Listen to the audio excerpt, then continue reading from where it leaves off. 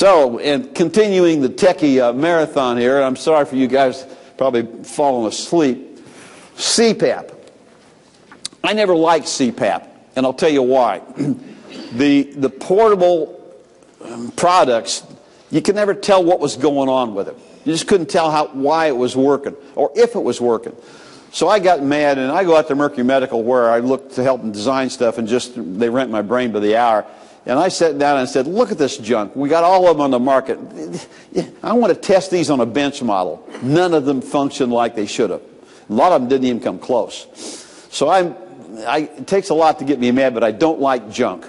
And you know, if we don't get it right, it should never be. It should be the concept that we're stubbing our toes on, not the product that's supposed to fix it. You know, all you smart guys here can figure out a product that will work if we get the concept right. So I said to these guys, the design engineer, the rat man, and I went down to his lab in the corner of nowhere and looked at these things, and I said, this is nuts.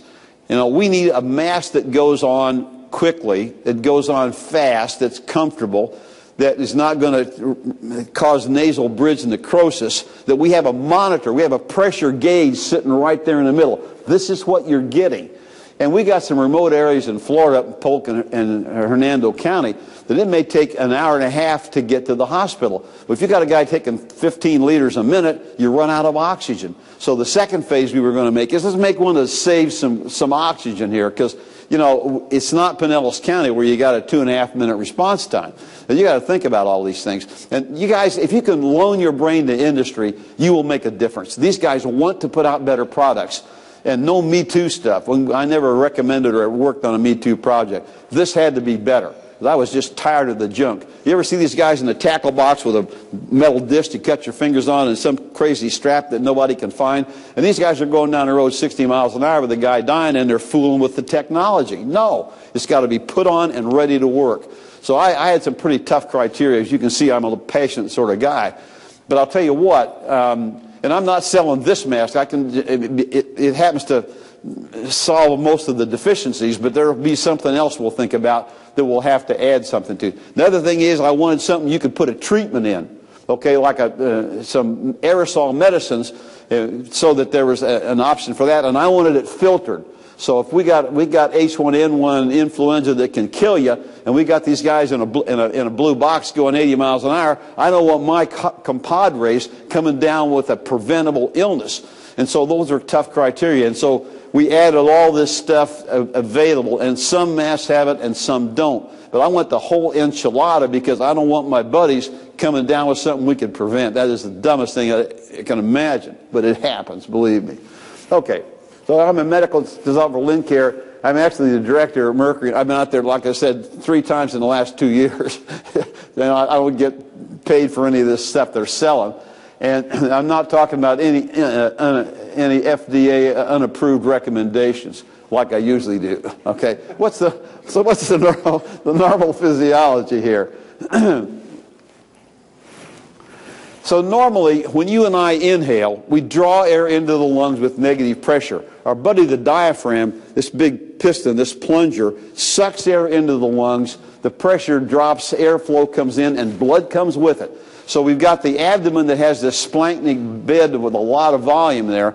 Anybody that's ever seen a belly gunshot wound knows how much they bleed. Oh boy. Okay? And so what happens is, as the diaphragm pulls air in, it raises abdominal pressure, increasing the flow gradient. So you've got a push me, pull you setup to get the blood flowing through the lungs. It's a great setup. And has anybody ever seen if you lose a diaphragm, you got a problem? And we saw that in open heart surgery when they were freezing the phrenic nerve all the time. They never seemed to get it through their heads. But they got it figured out. Now they made a protector. So anyway, when the diaphragm sucks air in, the pressure falls in the chest and rises in the abdomen, and this gives the venous blood flow a bigger gradient to return to the right heart. This is the thoracoabdominal pump. And you can prove what happens.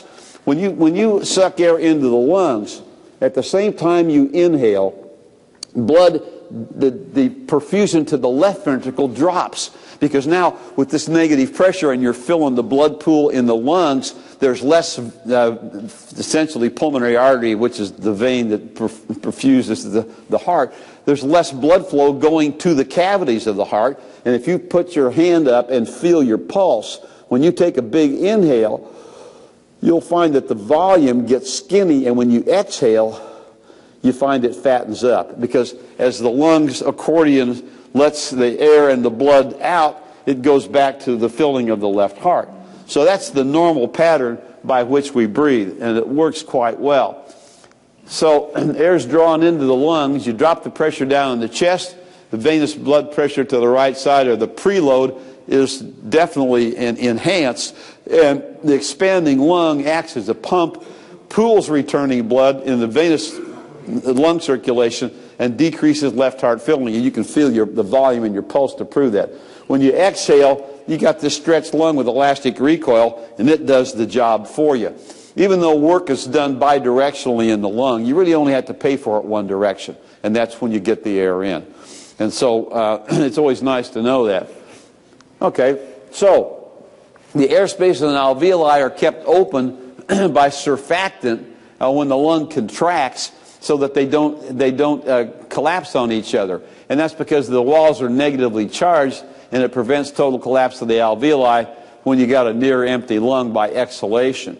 And so this synchrony between blood and flow, Mother Nature, in her wisdom, my lady residents love that, you know. You got to refer to Mother Nature as a lady. And so it really allows these things to get CO2 out and oxygen in simultaneously. What good does it do to oxygenate something there's not enough blood flow? So it's a neat idea. So what about heart failure? You know, this is a more common entity. We've heard all about it in various lectures. So most of the illnesses are not total heart failure. It involves the left heart. And the left heart, as we know, is a pressure pump. That's why you can see these huge pressures that get generated by the ventricle. We've all seen the aortic stenosis like a pinhole, and the guy's still walking around to our amazement. So the left heart is a big, thick muscle. It's great for pumping pressure, but it's very thick. And so the right heart, however, is a very skinny ventricle. Why? Because it doesn't have to push high pressure. 25/5, you know, it's nothing. It's 1/6 what the left heart does. And so, it's not going to be thick. It's going to be a good volume pump. It'll distend if you want it to, like a water balloon, but it's not going to be a good pressure pump. So because most of the illnesses are unilateral left heart, when heart failure occurs, the stroke volume, that's the number of cc's per beat, goes down to make up for the decrease in the squeeze. So you've only got two ways to keep the pump up: the heart rate and stroke volume. And so that's why we'd like to understand how this thing works. So that there's a lot of cardiac sympathetic tone in heart failure, and when that happens, it basically is measured by cardiac norepinephrine. You got an increase in oxygen demand because of that sympathetic tone, and an increase in myocardial work.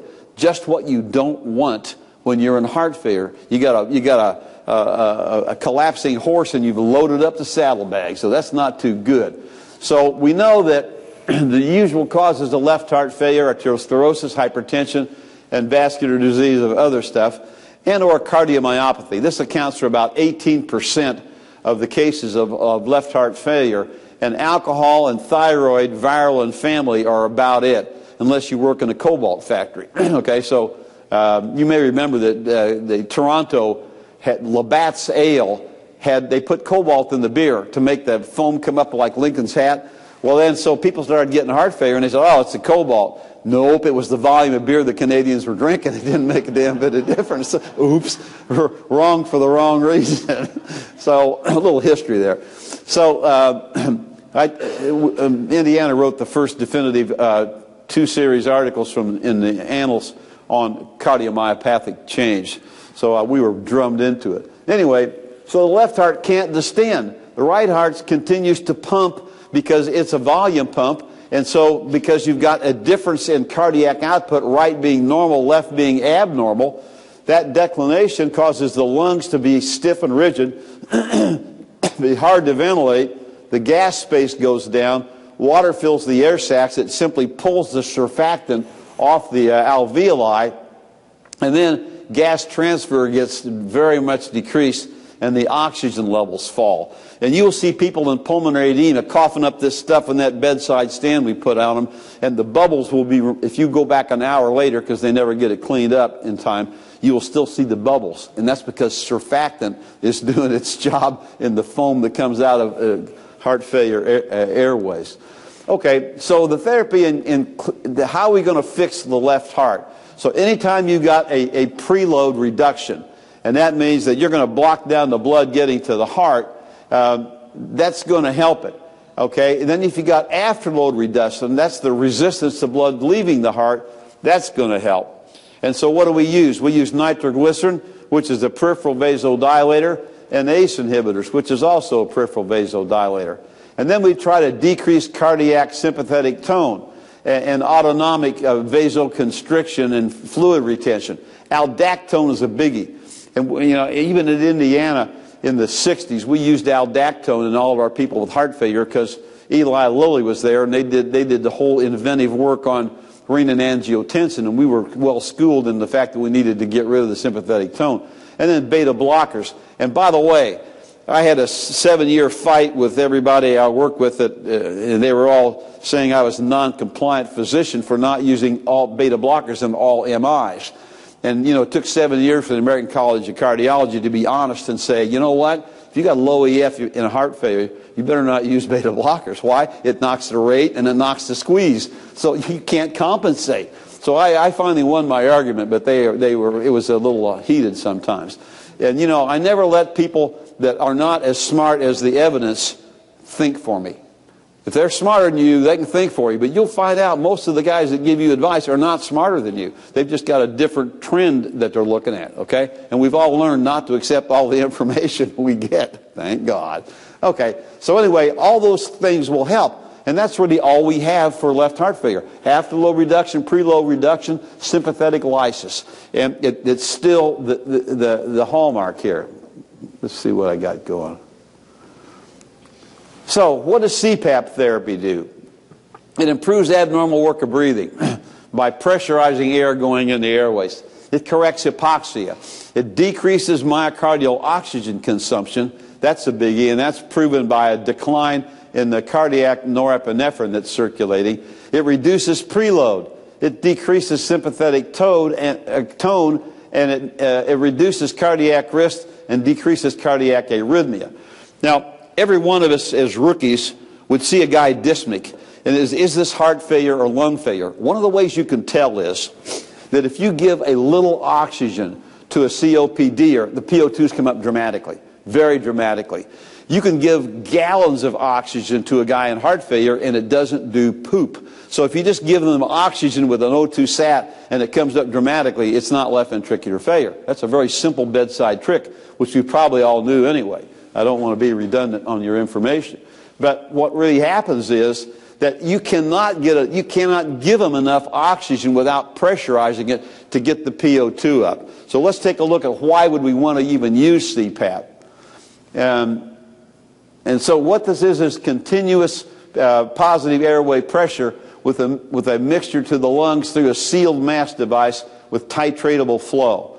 You get fast attainment of work reduction and cardiac stability, decreased need for intubation and possible consequences, which means you tube in the wrong spot, tissue damage, cardiac arrhythmia, and dental damage, all of which are suable illnesses, it seems. And so we got to be careful with what we do.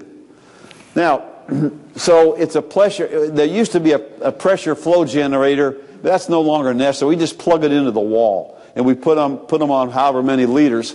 And so they're now, now they're disposable. And they don't require any pressure flow generator, only oxygen. And the pressure that we like to see, and this is hard to believe, that as little as 2.5 to 5 centimeters of water pressure will fix the cardiac failure. This is it's not millimeters of mercury. This is centimeters of water. So I said we got to make a mask between 2.5 and 12.5 centimeters of water that's got something there that says that's what I'm getting. I don't want somebody's promise. I want to see the numbers. And we put it so that it's right there in your line of sight, so you don't have to change what you're doing. Now, head straps. We looked around. What mask comes off quicker than anything? I know Tom knows. He's an old baseball fan. Dr. Brunel, the catcher's mask. That's how we made it. You know, got this Velcro straps and this little headset, put it on, tighten it up, no pieces to find, no junk to look in the tackle box for. I just really got insulted. I went on, looked around what these guys were doing on some of their runs and went, oh my God, how do they do this? I wouldn't like it. So anyway, we put a pressure bar across the forehead so that you didn't hurt the nose, make it more comfortable. And so then we had a problem at Bayfront where they've got this big queue of ambulances all coming to want to get in, me too, me too. When they bring people in on heart failure, we got 3 CPAP machines. You know, the big old clunky things that sell for 30 grand. Nobody ever knows where they are. I was even going to put a microchip to monitor where the hell they were, but they're usually on some huge obese post-op patient that didn't bring his or her CPAP in. Guess what? So we never had anything, so they would back up and wait. Well, at 540 runs a day, that's screwing up the efficiency. No. All you do is take whatever the settings were, and you put that liter flow, plug the oxygen in, and it's back to the ball game. These guys were able to then get in and out of the hospital, and the hospital didn't have to waste personnel's time looking for what we didn't have anyway. It was a continuation of care and a monitor that shows you're actually getting what you wanted. Okay, so you just hand it off to the ER and continue what was being done while they're evaluating them with EKGs and a few other things.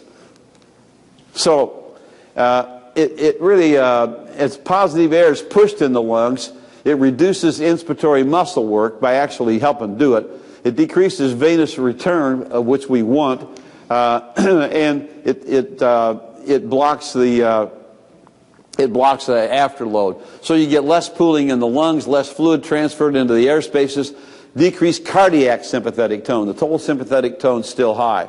Decreasing afterload and cardiac heart rate, resulting in lower cardiac work and oxygen consumption.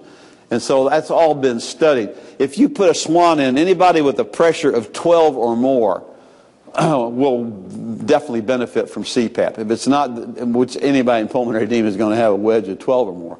So when do we use this stuff? If you can't keep the oxygen up with 92% with 4 liters, that's when you need to get out the mask. Respiratory distress increasing. Level of consciousness is starting to dip. Cardiac arrhythmia is not getting better with drugs. Respiratory acidosis increasing CO2. Cardiac rate 120 or 30 and not responding to oxygen therapy.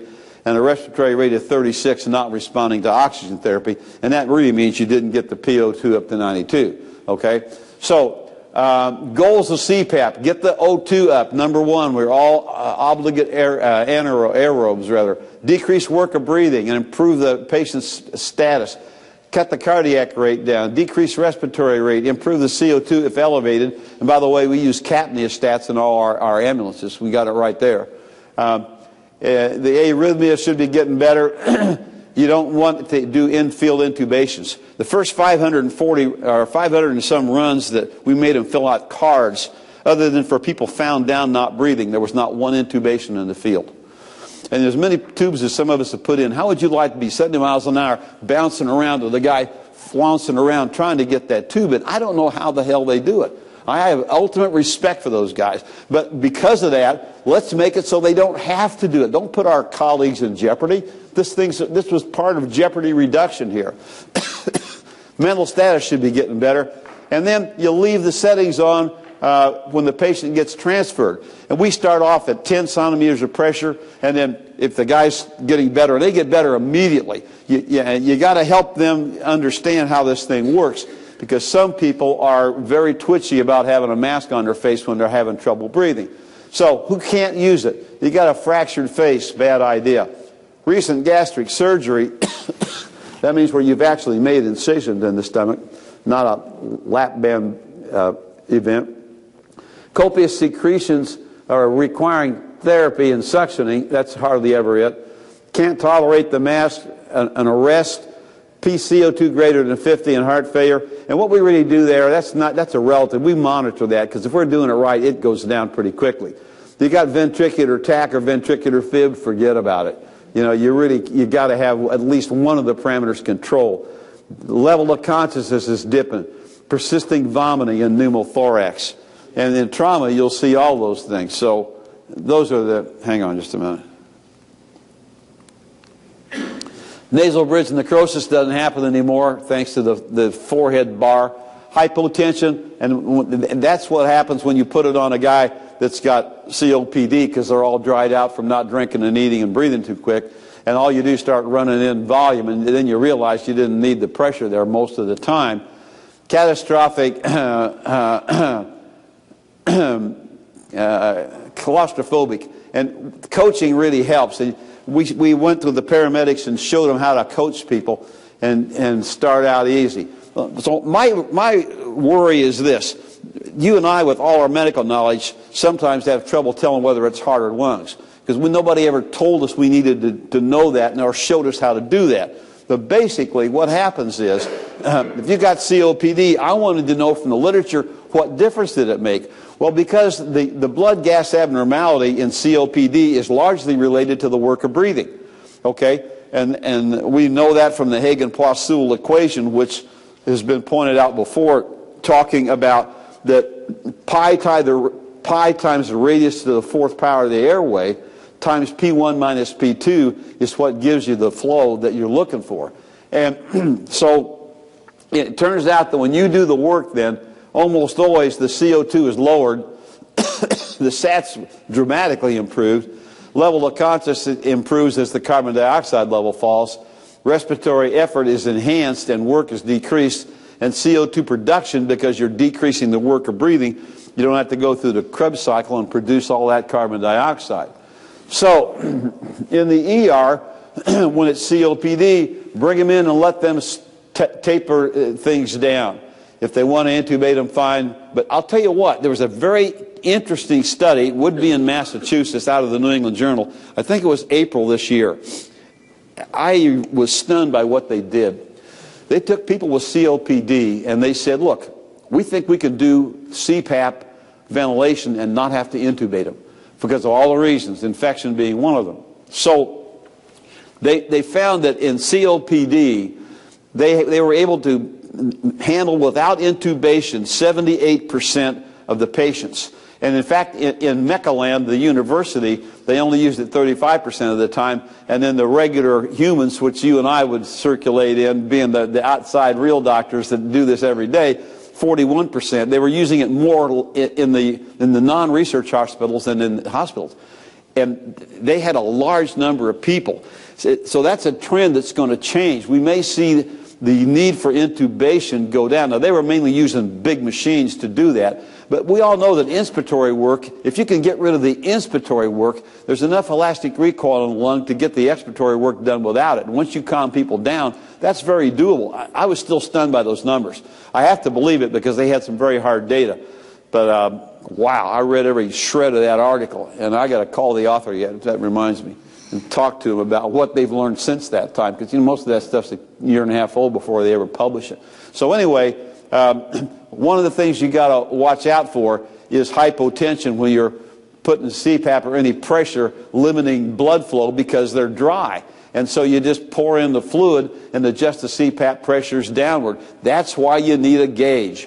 And I hope all the rest of them start putting gauges in their equipment because it's a big piece of what we need to be doing. So what about asthma? It again reduces inspiratory work. Asthma's got a special problem like COPD. We know that at least 90% of the work's done by the diaphragm. But what happens when you get an asthmatic attack? You know how big these lung volumes get. Well, here's your plunger, the diaphragm, doing all the work, trying to do it. But as you trap air, now there's no plunge. It's like if you're trying to clean out your john and you got a little plunger that doesn't want to expand right, you're never going to clean it out. You got to have some volume to get things flowing, whether it's water or whether it's air. So the flattening of the diaphragm is a disaster in both COPD exacerbations and in asthma because it absolutely causes muscle work. The diaphragm is a pretty efficient muscle. It doesn't use nearly as much energy as the accessory muscles when people are panicking. And so, and again, in this study in Massachusetts, I did not find any asthma evidence, but if they can take care of COPD with and I don't know about you guys, but if you intubate an asthmatic, good luck. You will get a pneumothorax. The peak pressures required to do that are huge. And remember, some have over-ventilated alveoli and some have under, and boy, it's a nightmare. So in my experience so far, I think I've ventilated less than 10 asthmatics. I bet I've ventilated, I don't know how many thousand COPDers, way many. But that's a trend that may not last. And I'm just showing you some examples of these masks here. And I'm not selling the FlowSafe. It just seems to have solved most of the problems. All of these things will work, but you got to know what pressures you're getting. And if I were making an edict, I'd tell all these companies, if I were the pure food and drug guys, put a pressure monitor on there so we know what we're getting.